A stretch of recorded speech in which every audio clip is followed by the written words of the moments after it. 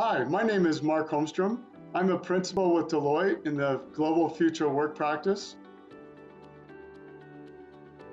What we're finding around virtual collaboration is that you need a range of technologies all to work in concert together to be successful. Most organizations have over-indexed on too many tools in this space. And so what we found is that simplifying the world is very critical and creating those mental pathways for people to be successful in how to work and organize and operate and behave.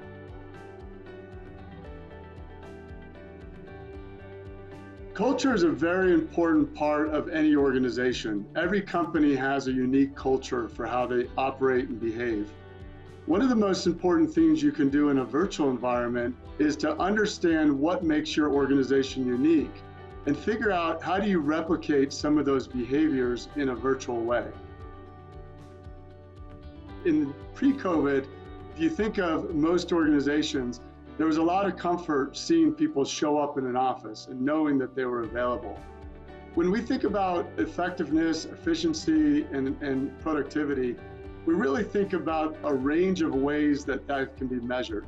The first thing we do is about taking what we would call working in the open, right?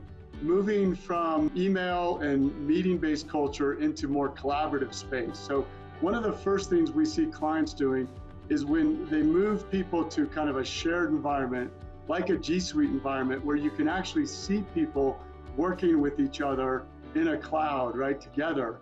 It allows the different team members to actually see that other folks are leaning in.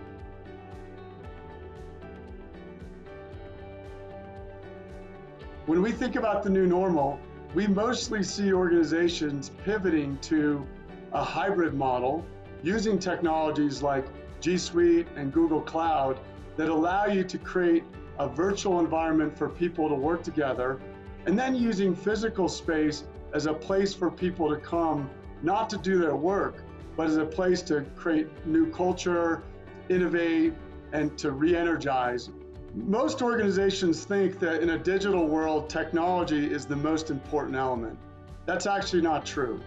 We believe that the human is the most important element in the future of work. The 21st century companies that thrive are the companies that treat humans as their most important asset.